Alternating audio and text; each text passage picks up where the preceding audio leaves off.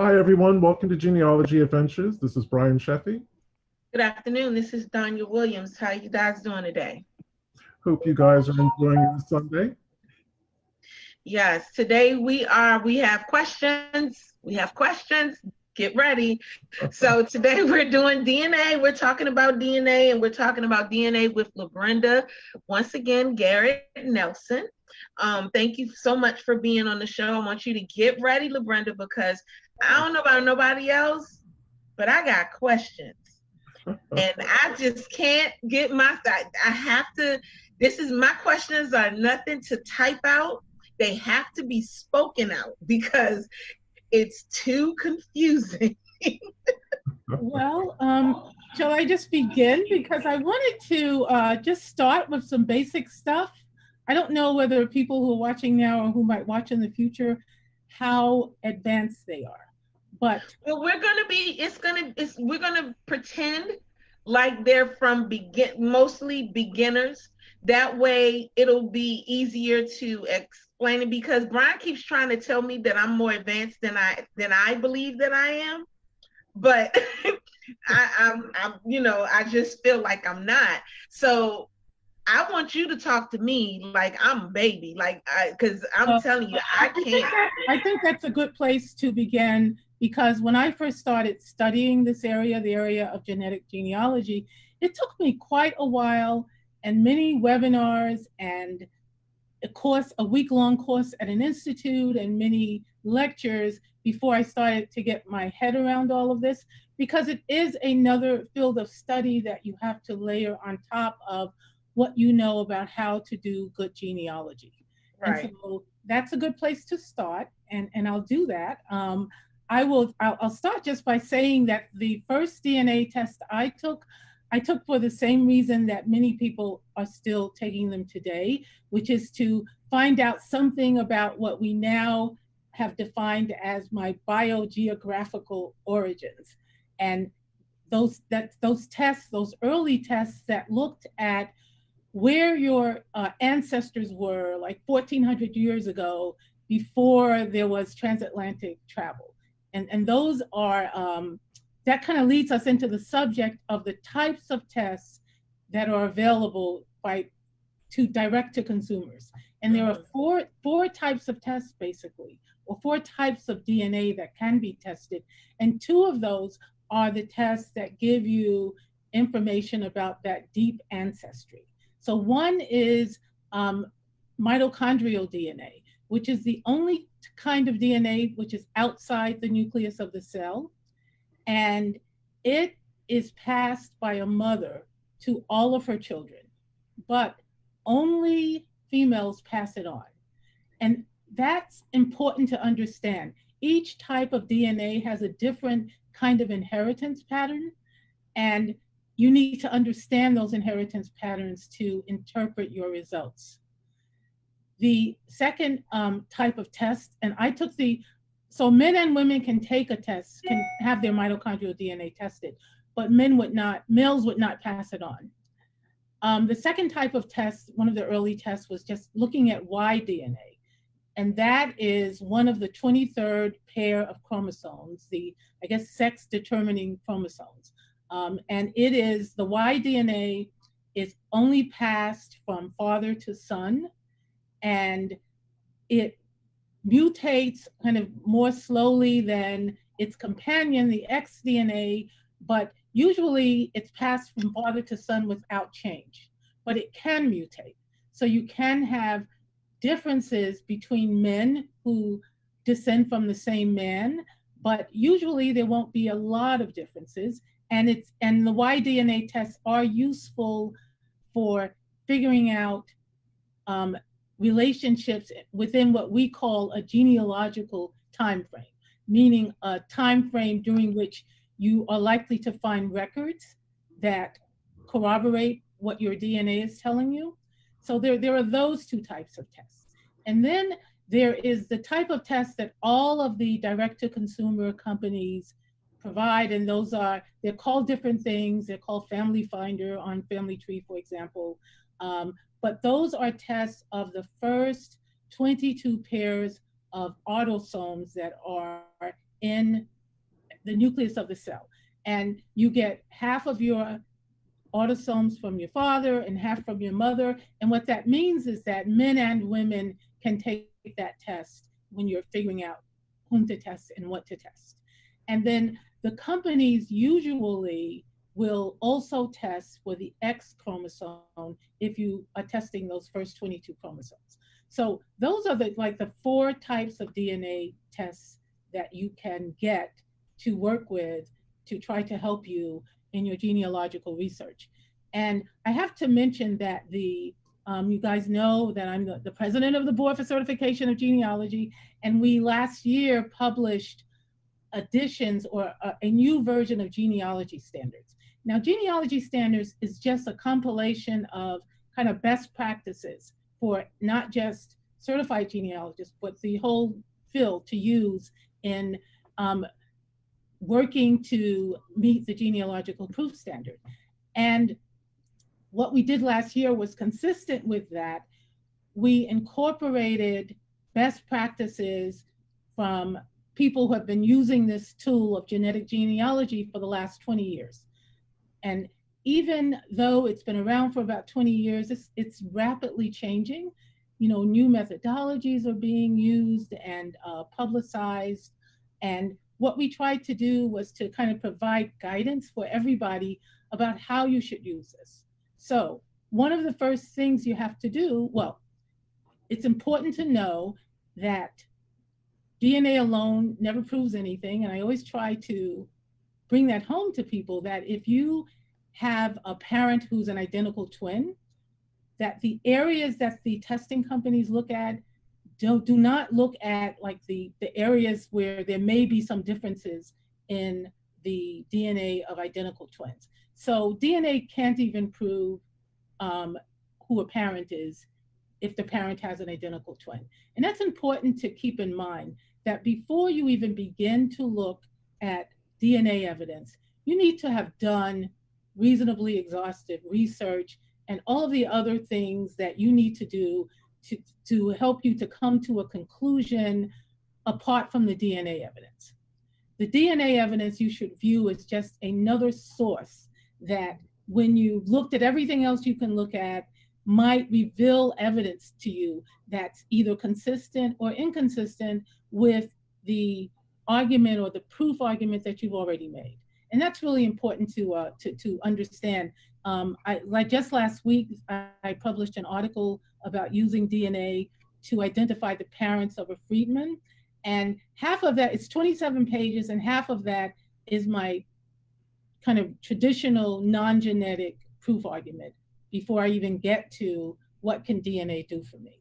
So assuming you've done that and you have a theory or a hypothesis about a question that you want to answer, and just as we do when we're researching in traditional records, we start with a genealogical question. You don't test people at random, just as we don't search records at random. It's always best to have a focused question. So in that article, my focused question was who the identity of my second great-grandparent, my Garrett second great-grandfather's parents.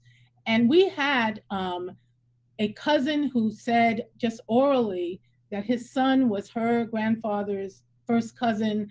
So his father must have been the brother of her great-grandfather. That's all we had. There was no record that named his parents. He was in his early 30s when the Civil War ended, so he was never enumerated in a household with his parents. There was really no other direct evidence other than the statement by a cousin who never knew him or who, her great-grandfather was dead long before she was born. And that is not enough proof, having an oral statement. But I was able to prove the truth of that statement. But it took the combination of the non-genetic evidence that I had and then carefully working through the genetic evidence. So you start with a genealogical question that you want to answer. And then you have to figure out what tests of the 4 that I just described would be useful in answering that question. And so I'm looking at, my subject was a male, a Garrett male, my second great grandfather. And there are situations where you might be able to trace mitochondrial DNA if he had a documented sister, for example, and you could show a female descent through her, but we didn't have any of that. So a mitochondrial DNA test was not going to be helpful in my particular situation. The same thing on the X-DNA. There were people I found who shared X-DNA, but if you look at the research papers, they didn't share enough for it to be viewed as meaningful, and except for one purpose, which I hope to get to. So the only two tests that could possibly have been useful to answer my question was looking at the tests of those 22 autosomes that men and women can take, and looking at the Y-DNA, if I could find at least two men, because according to Blaine Bettinger, you need at least two men from two independent lines back to the couple that you want to identify in order to do a meaningful Y-DNA test. So you first have to figure that out, what tests might be available.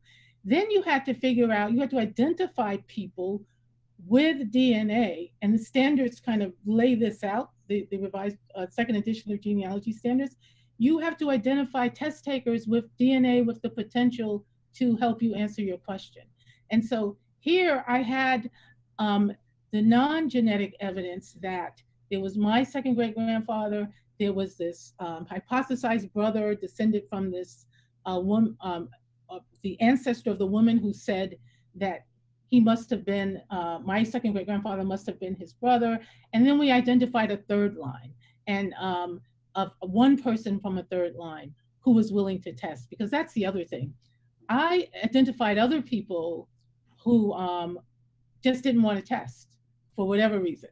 And some of these tests were taken before the whole issue of law enforcement using different databases, to beginning with the identification of that Golden State Killer. And what I tell people about that issue, because it's a privacy issue in one sense, the concern people have about adding their DNA to a database, is that especially if you're asking someone to test, you just have to make sure that they understand their privacy rights so that they can make an informed judgment and give you informed consent when they test. And what I did is I asked people to test, and I had the test sent directly to them so that they could send it back, and they could, and I just got emails from people saying, yes, you can use my test for the study. But that was the first task, to try to identify people. I went on GEDmatch, and there were people clearly matching descendants of these three hypothesized brothers. And I sent out so many emails, and most of them, they either didn't respond or they didn't know enough about their own lineages to help me identify folks and whether, how they might connect. So I ended up with 12 people who were good candidates. And one of the people who tested for me was a woman whose grandfather, she's in her late 80s, she's still alive. Her grandfather was a 17-year-old in the household of my third great grandparents, the ancestral couple whose identity I was trying to prove.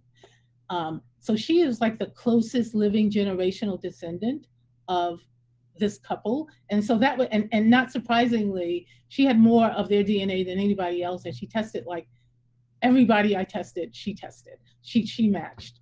But then I had other folks. The other thing is that I still think it's true that African Americans, especially those families that came out of slavery, are underrepresented in the databases, the reference populations that these companies use. But I actually found someone in the database I used who had already tested, who was gracious enough to allow me to include his results in my DNA study and in the article that I published. If I'm talking too fast, you know to stop me, right? Because You Oh, can I'm tell gonna get you in a minute. I want you to okay, get that okay. out. So But I have I these, don't know if Brian may want to say something, but because I got questions that's popping up, I'm just letting them come okay. up. Well, So I have an easier question than the yes. one that Sonia has, but yeah. So I ended up with 12 test takers, and I don't think there's a magic number about the number of people you have to test. I think it has a lot to do with your ability to document those folks. So I had this couple I was trying to prove my descent from, and three different, really two different pools of people. People in my family where we only had basically indirect evidence, no real record. And this other group that included this closest living generational descendant to compare against, to try to answer the question whether we were all descended from that couple.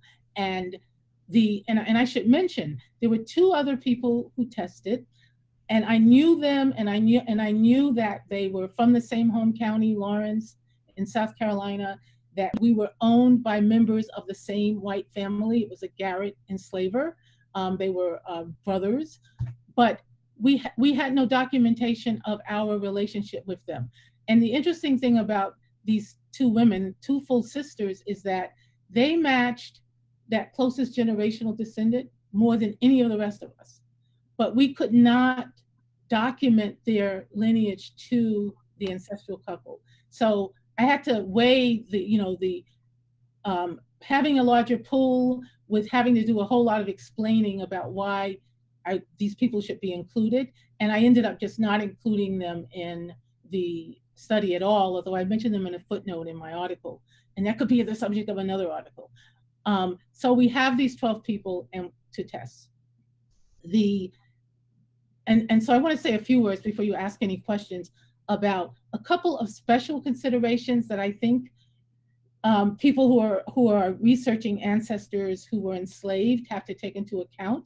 I mean, we all know the challenges we face, that there were severed family ties, involuntary separations, that the records really gave us surnames. Like, we were happy if they gave us given names. The other thing to take account of is that, especially in Lawrence County and in that whole area of the upstate of South Carolina, which was a rural area, and the enslaved population was kind of isolated, in addition to just being limited in the ability to choose mates. So we are accustomed to thinking about those challenges when we do look at traditional genealogical sources. But I just want to focus your attention on what that means when you're using DNA, because there are two things that create additional obstacles. And one is that because of the kind of dearth of records and the fact that we're not going to find an ancestor with a surname and easily identify them, there are going to be gaps in our pedigree. And we're all going to have them. There's going to be some sale of a person when they were a child, where they don't even remember who their natal, the origins of who their natal family were. That makes for gaps in your pedigree. And if you look at genealogy standards, there is a whole discussion of issues that could affect a determination about a genetic relationship. And you either have to resolve that issue in some way or offer a rationale for why it does not have an impact, or why it doesn't detract from your genealogical conclusions, from your conclusions about a genetic relationship. So, and the thing about it is that this happened during slavery, but into the 20th century, people in rural areas continue marrying in the local population. And the thing that does is that it means that it creates the possibility for having more than one common ancestral couple. And that's another factor that could distort your interpretation of genealogical results. And I had, if people get a chance to read my article, I had a situation like that, although it didn't have an impact on my. Well, if I can jump for just a minute, I think Donnie's question actually touches on what you're just about ready to talk about. Is that right, Donnie? You're going to talk about being, okay. So if you can hold that, we can come back to it. Okay, no, go ahead. Okay. My question, which is a real softball one, it's a common question that I see being asked on Facebook more than anywhere else. So people do autosomal DNA testing on more than one test provider, and then they get confused about why their percentages differ from test service provider to. Can you just talk a little bit about? Yes, I'll talk a very little bit about it because I don't have a chart in front of me, although somewhere among my papers I have one. There are several reasons for that. All of the testing companies, and the big ones are Ancestry, Family Tree DNA, MyHeritage, what's the third one? 23andMe. 23andMe, of course. So they all have different thresholds, first of all, for when they will even show you a person on your match list as a match. And they differ, and they go from 5 centimorgans to 20 centimorgans from another company. So that's one possibility. But the other thing is that they all have proprietary, like their own algorithms for even figuring out how related people are. And that makes for differences. And the more you work with this, the more you learn about the how you can get different results. One of my test takers for this DNA study, he and his full brother tested, and his full brother matched a bunch of people in the control group, the people who we knew descended from that. He didn't match anyone on Family Tree DNA. And I should mention that I use Family Tree DNA for everyone because Family Tree DNA is still the only company that tests Y-DNA and shows you your matches. I think Living DNA or something tests Y-DNA but doesn't show you matches. And but on GEDmatch, he tested at least one person in the other group. And to even get that match, I had to use one of the tools they have on GEDmatch. And there's a box that I had never checked. You can check it to do what they call a hard break, and all of a sudden he appears as a match to one of the people in the pool. And it was a pretty decent sized match. And the thing about this hard break thing is that, so he was matching over 11 centimorgans, and it didn't show up at first.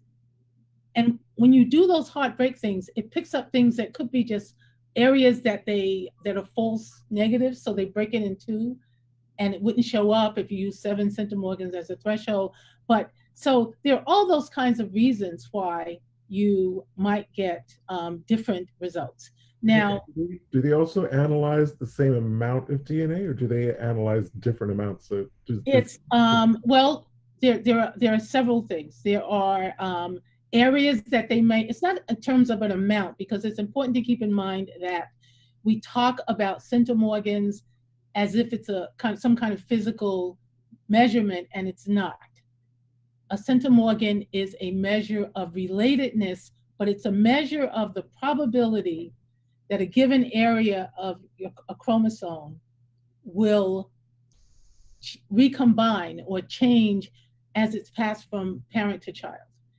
And this whole area, I should say, is all about probabilities. It's all about probabilities. And in explaining the results of my Garrett DNA study, for example, when I address all of these issues that especially families coming out of slavery will have, I just focused on reducing the probability that I was misattributing DNA because, for example, of a pedigree gap.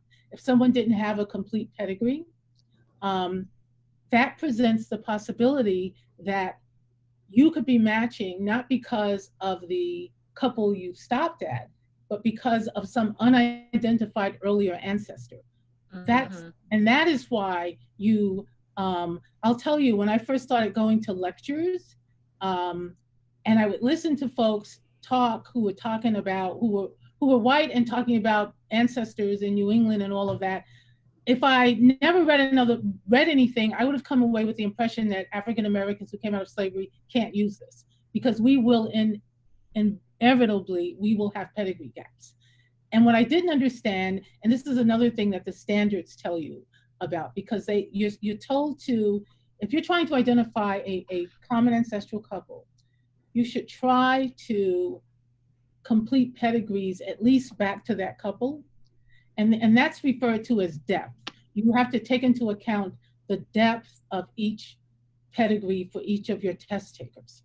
So in my study, for example, my dad, my late father's pedigree, he was one of my test takers. I could complete his pedigree back to that couple. And the person who was the closest generational descendant, I could complete her pedigree back to that couple. But and then where I couldn't complete the pedigree, there were other things you could point to that again reduce the probability that you are attributing DNA to someone, to some ancestor that you shouldn't attribute it to. For example, by the time I started doing DNA tests, nearly everybody, our family is spread out all over the country.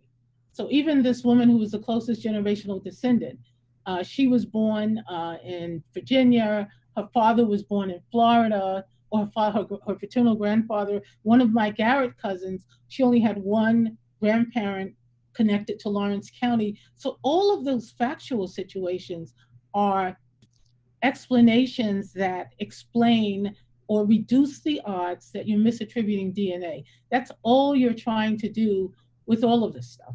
You don't want to, technically, we could all my 12 testers could be sharing because of some persons generations back beyond that couple. So you do want to try to document as much as you can. And when you get to the point where the documentation ends, as it does for many of us, then you start looking at other factors that could explain why your relatedness is most probably attributed to this Garrett DNA in my case. I don't know. Well, this actually goes right into my question. So we have a lot of questions. So I don't want you to take a lot of time on it, but I do want to get it out because this is not just my question. This is somebody else's. So basically, I have a grandfather who is actually my 4th, 5th, and 6th great-grandfather. Why is he like that? Because the man had 45 kids. And my mom, we are descendants of, he had them with 2 wives. And we're descendants of both of those wives. Now, I'm breaking this down to you like this because I'm trying to understand why I don't carry more DNA when it comes to certain areas in my family. So for example, like I said, he had 45 children. So it's him at the top. He had 2 wives, and I descend from both of those 2 wives. On one side, he had a daughter named Martha Ann, who is, let's say she's my 4th great grandmother. But on the other side, which is my grandmother's side, he had another daughter named Molly Settles, who is Martha Ann's daughter. Okay, wait, let me start over. Yeah, No, let me start over. Martha Ann had a sister named Violet. So you got Martha Ann and you got Violet. These are 2 out of the 40 girls that he had. Both are from different mothers. But one of them is a like a 4th great grandmother. The other is the 3rd great grandmother. Why don't I carry more DNA? Well, I have 2 things to say about that scenario. And I don't know if it's going to answer your specific question, but what you've described is something that's people sometimes confuse endogamy with pedigree collapse. And it's, in your case, sounds like pedigree collapse, where because of, one example is because of the marriage of 2 related people, you have fewer ancestors than most people have. For example, we're supposed to have 8 great-grandparents, 16 great-great-grandparents, right. But if there's pedigree collapse, you might have fewer than 16 great-great-grandparents. Right. So in the first instance, it sounds as if you are dealing with pedigree collapse. And I just want to, because I've heard people still as recently as earlier this year in January, confuse that with endogamy, where the example people usually use are Ashkenazi Jews, where people over hundreds of years have intermarried into the same population so frequently that they actually have a genetic signature that can be detected in DNA tests. So it's not endogamy, it's more like pedigree collapse, and at the least, it's something that's also addressed in genealogy standards, which is just having multiple common ancestral couples. And that's something that falls short of pedigree collapse. But if it continues, it could turn into pedigree collapse. Yes, Ryan. Actually, you, Donnie, you've got both on the same line, because on the white side of the family, there is endogamy, because the same 5 families are marrying over and over again. Yeah, that's what I was getting ready to say. You have pedigree. Yeah. So in terms of why you're not sharing, though, the short answer is that in every generation the DNA recombines, and it recombines randomly. And so it is possible, in the example I gave you of the 2 brothers, they were full brothers, there's no question about that. They were my first cousins, and one of them matched a bunch of people and the other one matched nobody. And that is a function of how his DNA recombined. The brother who matched none of the other group and matched my dad, it was like 143 or something like that, centimorg is on the X chromosome. And I'll mention that the significance of that is that's further proof that he must be the brother of my cousin's mother, because that's the only way they could be matching on the X chromosome, because none of the X ever comes from a man's father's line. But the other brother, his full brother, didn't match my dad at all on the X chromosome. So it really is the random recombination of DNA means that down the line, as in the case of my first cousin, even though he's matching all of us in our direct line in expected amounts, did not match any of these other people where his full brother did. So we know that he too is related to them. So that's the short answer to your question. So and that's why you want to test as many people as possible. Yes, Brian. I just wanted to double check. So because of pedigree collapse on Donia's Williams side of the family, so for instance, taking the DNA test, she would expect to have a lot more Williams DNA than what she actually has. But because of pedigree collapse, but the other issue that comes up, and this came up in my test, one of my test takers, the person who was like farthest removed from my third great grandparents, he was my grandfather's sister's great grandson, and he too was matching that person who's the closest generational descendant. But my Garrett grandfather's sister married into the same family that he did, so their descendants are Garretts and Neelys, and my line are Garretts and Neelys from my Garrett grandfather. And so that cousin who's descended from my grandfather's sister and my grandmother's uncle, he was sharing more DNA with his Garrett cousins than it may have looked as if he was a closer relative, because he was sharing through 2 lines. And there are ways to try to distinguish between how you're sharing. Paul Woodbury has this algebraic formula he does to figure out how much you should be sharing.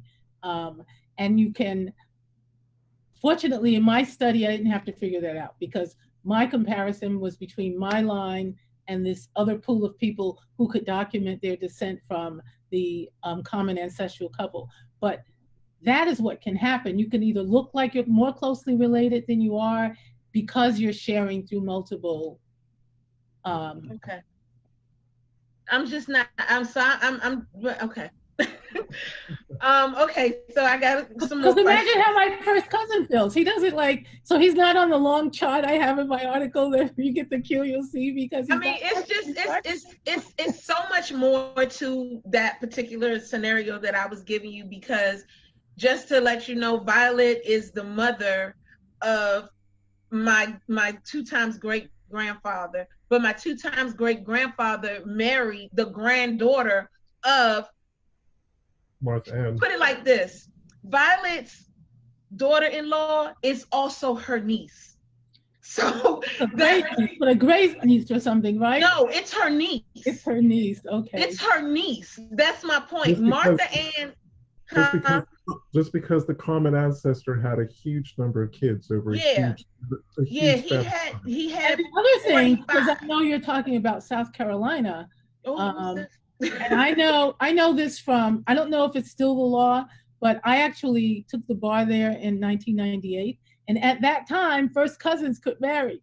So yeah, they sure could. I don't know if they still can, but that was yes, they still can. That was news to me. I had only taken the New York bar before, so yes, they still can. They still can. But yeah, what Brian is really what Brian said. He has so many children that they were marrying everybody. Well, the other thing is that people, although in your case it sounds like you knew who was who, but in my case, I think that there were some marriages between people from, I had always thought there were 2 Garrett lines, and now I know there isn't, because there was some intermarriage between Garrett lines.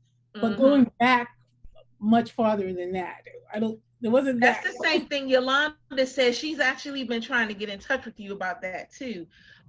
So we have some other questions, because she's a Garrett along with you. I think she knows where you guys match at. But so let me get to more questions. This is from Denise. She says, why, I think you've answered this one, why you can't inherit more than half of an ancestor's DNA. Well, this is the thing. Wait, I'm sorry. She says, why you can't inherit more than half of an ancestor's DNA at 7 generations back, or less than 1%. Okay, I think I understand her question. Yeah.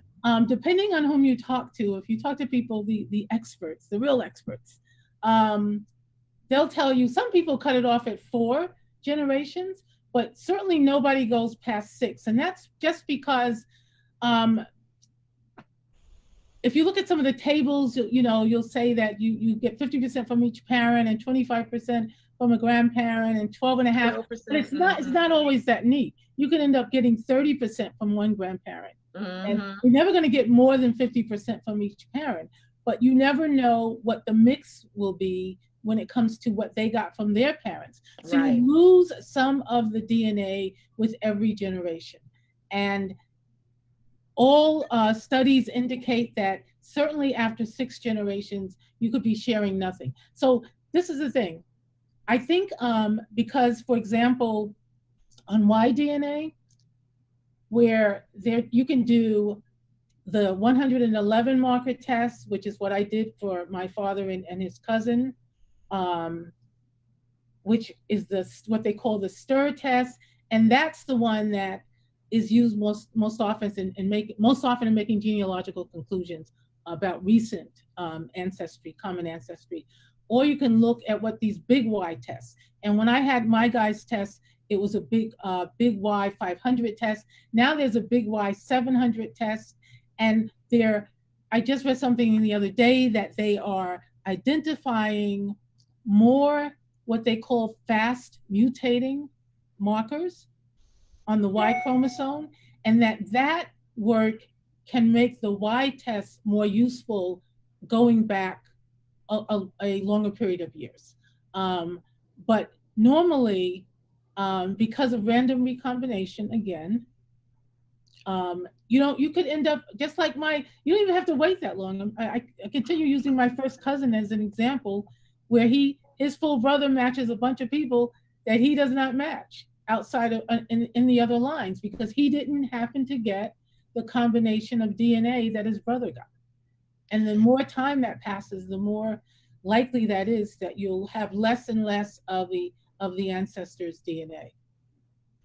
Okay, so I have another question. Are there markers within the mitochondrial DNA and Y-DNA that the autosomal DNA can assist in proof of a genetic relationship? Absolutely, and that's the other thing I should mention that people should keep in mind, that you really shouldn't use Y-DNA and mitochondrial alone. you really should try to combine it with the autosomal DNA, the mitochondrial DNA in particular, because it is really mutates very, very slowly.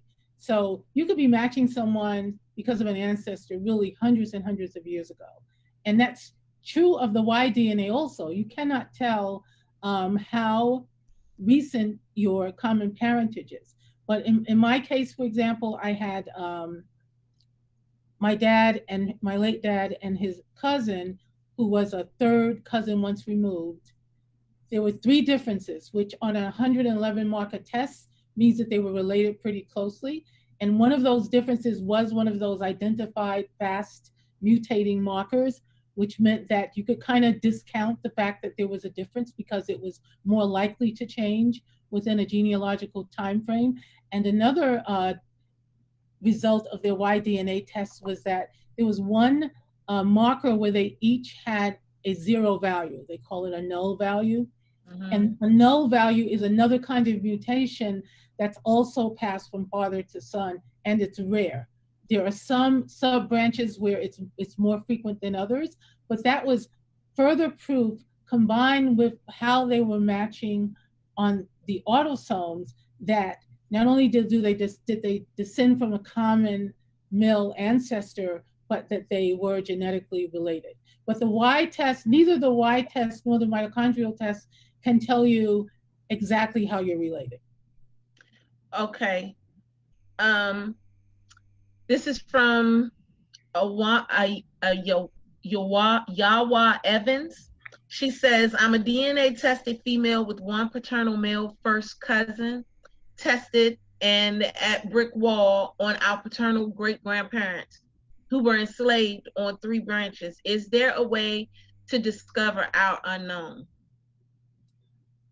So I want to make sure I understand your question. So she knows how many. She knows that he is. She said he is. She's a DNA tested female, and she has one paternal male first cousin who's tested, and their brick wall is on their paternal great grandparents who were enslaved on 3 branches. Okay, so your paternal great, so her father's grandparents. So it sounds like a very similar circumstance to what you opened up the show with, saying that you were matching this first cousin. So she is the first cousin a match?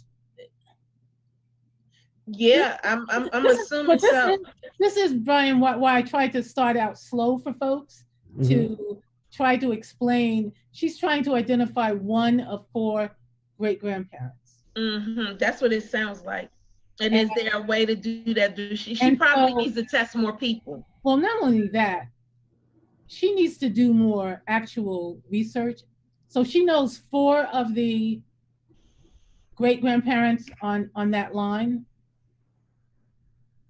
I don't know. So her question needs to be a little bit more clear. Okay. No, I guess the way that I was hearing it just resonated with what was being discussed, what LaBrenda was saying at the top of the show, mm-hmm. about how he and this closely matching cousin were trying to figure out whether there was a common ancestor. So I guess the way that I'm hearing that question was exactly what LaBrenda spent so much time opening the show, kind of discussing her methodology. So if the 2 situations are very similar, I would just invite the viewer to rewatch the beginning with LaBrenda. And again, because you were saying about working the records too. Right, you really have to do all of that work before you even can identify people to test. How do you even know whose DNA test results would be useful to you if you haven't done all of the work in the records? Yeah. And if people don't have all of that work done, you have to do that work. Because does the viewer also know who enslaved the different branches of the same family? Because that's going to be important. Right. That's the basic documentary work that you need to do before you even begin to think about DNA. I really wish, in my article that got published last week in the National Genealogical Society Quarterly, I really wrote it in mind with providing guidance to people about how you do this, because and I didn't, it's not a how to, it's not written that way, but that is what I had in mind in kind of laying out my steps. And as I said, half of the article is what I did to try to document as much as I could before I even began to think about DNA tests. Which is really excellent advice. And I'm going to say that it's a very similar coin. In order for me to prove that Patrick Henry was my 7 times great grandfather, I think I've got that correct. I had to basically have my ancestor George Roan being born, and Spencer Roan, who's the husband of Anne Henry, in that household. I got the paper trail going all the way back to him. That is exactly right. You will see in my article, there's a footnote because there is a woman who's a history professor, I won't say her name, but she claims one of my ancestors. And the thing is that because in addition to my 3rd great grandparents, that couple, I have identified the parents of both of them. So the parents of my 3rd great grandmother included a woman that I can track pretty closely. I can see where she was, her mother and her 4 siblings were the subject of an 1823 equity court case when the heirs of the enslaver were fighting over her. And the case, the pleadings in the case state very clearly that her mother was bought as a 2-year-old in Virginia and brought to Lawrence County, and that she's the mother of all these children. So depending on whether they were asking the court to decide whether the mother belonged to the decedent, enslaver, or his widow, who was trying to treat this woman and her children as her property and distribute it under her will. And so the pleadings tell us she was bought as a 2-year-old. She remained in the custody of the widow or the widow's son for the next 20-odd years until they arrived at this case. She was, my 3rd great grandmother was bought as an 8-year-old out of the estate. So we have all of this stuff. And then someone claims in a book, in the introduction to a book, that her mother spent time in Jamaica before being brought to Lawrence County, and with no documentation, mind you. So all of that's important. I didn't just look at tracing them back to their enslaver. I documented as much as I could about their lines. Right. Where the standards tell you to at least try to go to the depth of the couple you're trying to prove. Okay, I got another question for you. What is, because hey, there's already 12 minutes left in the show. What is considered significant for X-DNA? I've always read that, I know that there were people from 2 different lines in my study, and they were sharing 3 point something, and I found a white paper that said that that's insignificant. My father and his nephew was sharing 143 centimorgans. Oh, okay. And that was, but I think on the X, they do require a higher threshold before they treat it as significant. And again, all of this, you should try to use both autosomal and these other kinds of DNA. It's, especially because the Y and mitochondrial tell you nothing about the actual relationship of people who might be exact matches. Okay. Trying to find another one. Okay, this one is from Jay Spears. He says, great show. Have you ever seen a case where Y-DNA was successfully used to help confirm Native American ancestry? What, in your view, would it take to successfully use Y-DNA in situations like this? Thanks. So the short answer in terms of whether I've personally seen such a case, no. However, the thing I always read about, and it kind of resonates with me, is that even if you show that you're sharing Native American DNA with someone, and it's my understanding that there aren't a lot of Native Americans in these databases for whatever reason, but even when you show that, it doesn't tell you like you're a member of any particular tribe. Will not entitle you to membership in a tribe, that there's so much else that goes into that. The other thing that to keep in mind is that, the Native Americans were kind of pushed westward. So when I see evidence of that, and I see it in my own DNA, it's like 1 to 2%, which is consistent with the time period during which Native Americans were kind of pushed out of the Carolinas and just continue to be pushed westward. So it's dating back, the smaller the percentage, it's dating back a couple of hundred years. It's dating back to the, early 1700s or something. But the short answer to your question is that I haven't seen that. And if you do see it, I think in my article, I cite this paper that I haven't seen cited a lot, but as far as I know, there's only one peer-reviewed scientific paper that studied the genome of African American families that came out of slavery, and it also included white people in that study. And there's all kinds of great statistics in there, and that's the conclusion that they came to, that just as every family that came out of slavery has some appreciable amount of European DNA, we all have 1 to 2% of, most of us, of Native American DNA. And it was from years and years ago that. I mean, if I can jump in on that one, I think the best that he can hope for with Y DNA is to show that a probability that he is descended from a specific male. Then he will need to get the paper trail, local history, local history books, local history kind of genealogical societies, to find out more about that specific ancestor. You're right. I wasn't really answering his questions because I was focusing more on the autosomal. So yes, I think, the Y DNA should be able to pinpoint if you share that particular haplogroup. Okay. You would have to do more research. Thank you, Brian. I was going on and on. Okay, so then there's one. There are 8 males. There are 8 male first cousins that descend from. This is from Tanisha Watson. There are 8 male first cousins that descend from her grandfather. Is a Y DNA test necessary for all of them to establish a paternal 3rd, 4th, or 5th great grandfather? Well, 2 things. Now, are they all are these first cousins all the sons of sons? That would be, because it's not enough to say they're 8 male first cousins, because only the sons of your grandfather's sons would have the Y DNA. Right.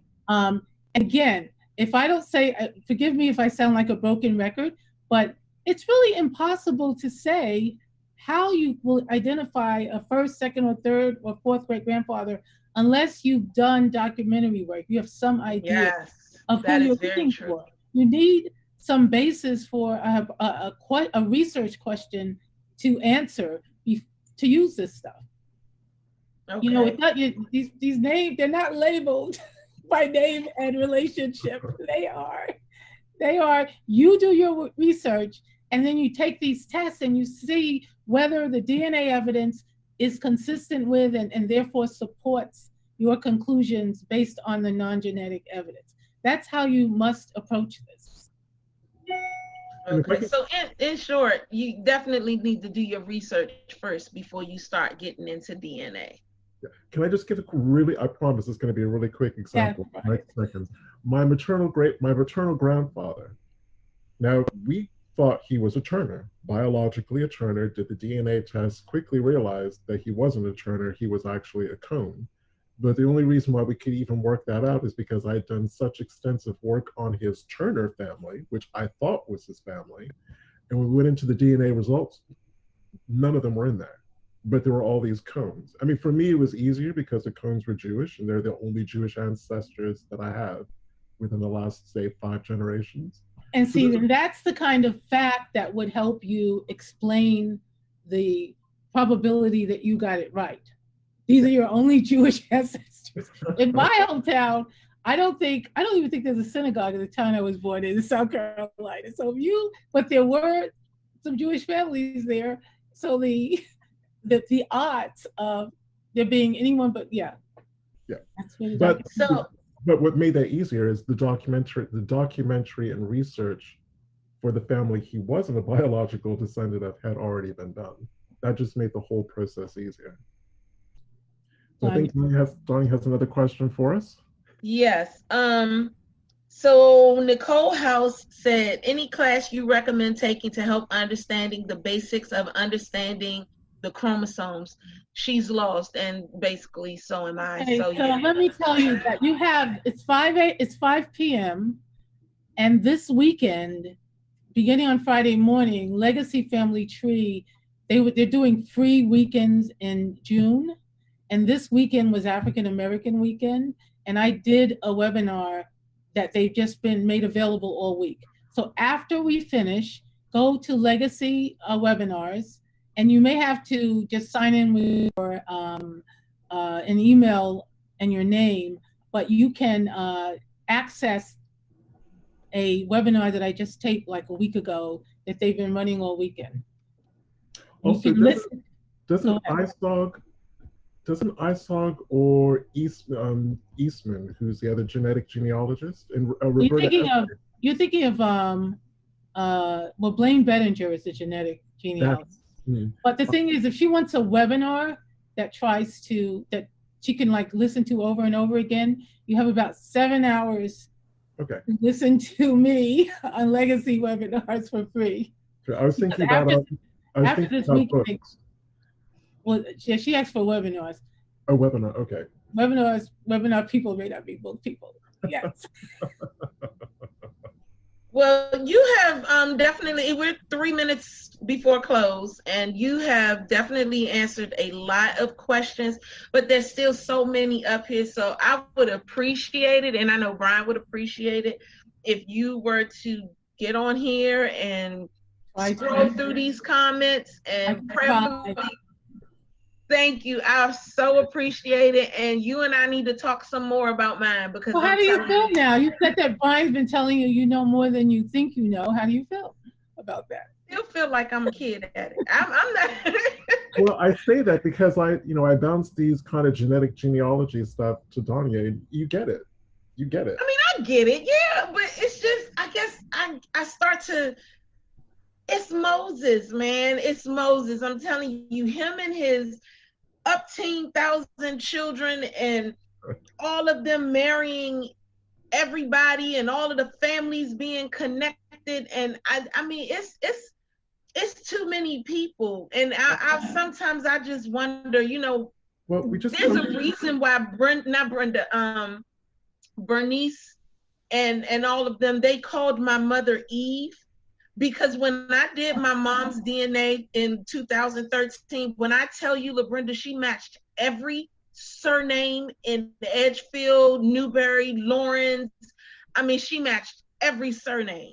But it's just when you think about it, Old 96 isn't any different than being a Hasidic Jewish family or being a family that was living. The only difference, Brian, let me point this out, and I point this out in my article, is that they didn't start to settle that area until after the last Native Americans were driven out, like in the late 1760s. So unlike other parts of the South where people had a couple of 100 years to intermarry, really we were brought down from Virginia most of us, and only had about 100 years before the Civil War for that stuff to go on.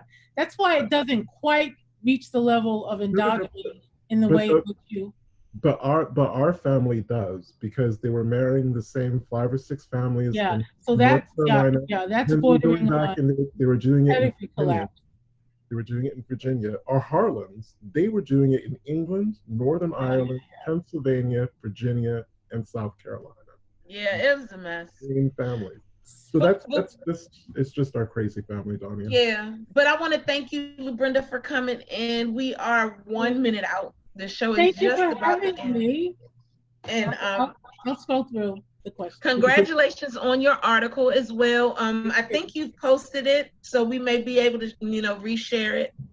Well, actually, I think when I posted, there was an article in the NGS Monthly about something I posted about my great-grandfather, who's on the cover of this month's issue of the Right. NGS. Right. But I hope people get a chance to look at it, to get a sense for the amount of documentation that's required when you're using DNA. Okay. And I was also going to say, LaBrenda, if it makes it easier for you to answer some of the comments because you have so many webinars and videos and articles, I mean, feel instead of maybe having to give a full answer, just drop a link if it's Okay. if it's appropriate. Yeah, the legacy link. Thank you, guys. You're very welcome. Brian, you want to? So thank you so much for joining us this week. Thank you everyone at home for joining us. Next week, Donnie and I are actually taking our Sunday off. We're having a Sunday to ourselves. We're going to rerun the Jane Elliott show for next week, so you can still tune in. You can catch that show if you haven't seen it. Donnie, anything you wanted to add? No, that's it. Thank you guys again for coming in. I hope we got at least some of the most important questions that kind of covered everybody. I tried my best. I really did. So yeah, enjoy your Sunday. I'm Danya. I'm Brian. And this is LaBrenda. You guys have a great day. Bye.